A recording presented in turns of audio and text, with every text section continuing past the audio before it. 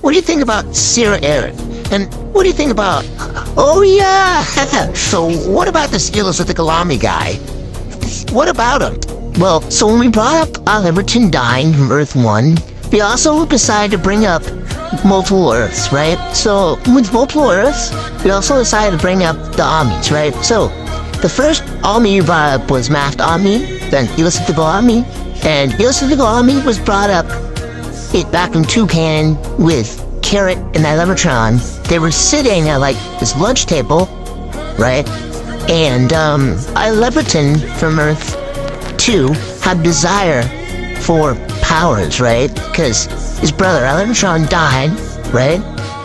And Illicit-Galami basically is an entity, right? It's called Titica.